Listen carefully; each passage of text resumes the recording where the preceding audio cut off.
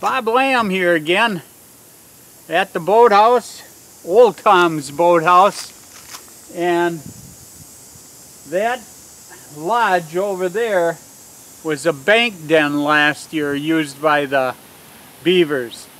And last October through March, Mike Roskus, he's a seasoned trapper, and we had to get rid of these nuisance beaver, and so we came down and we got 5 of them, 3 really nice ones. They ranged anywhere from 45, we had 2 45s, 2 50s, and 1 60-pounder.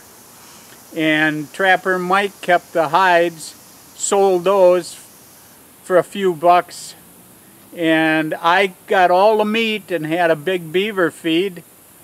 And then we kept the tails also for fish bait.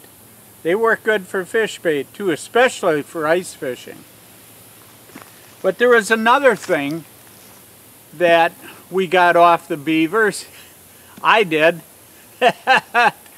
It was quite unique. Usually I have my old walking stick here. It's an old elm that I cut up at the Friendly Farmers farm when I was deer hunting, and I just use this. It's not too much of a stick at all, and I always thought about debarking it and really making it nice, but I didn't. But when I was here last fall baiting and checking traps every day, I saw something peeking out of the snow, and lo and behold, what did I find but this?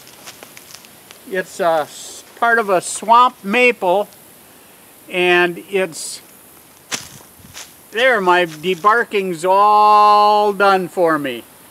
You can see how they've really chewed it up, and they didn't do a real good job. I'm going to have to sand this down, all the knuckles on it and that. But it's a nice stick. It's a great walking stick. I thought, there, I got 4 things now off these beavers. So I thought you might want to see that. And I told you I'd be bringing something else to show you what the beavers gave us. So thanks for watching, and we hope to see you again. Until we meet, have a great day outdoors.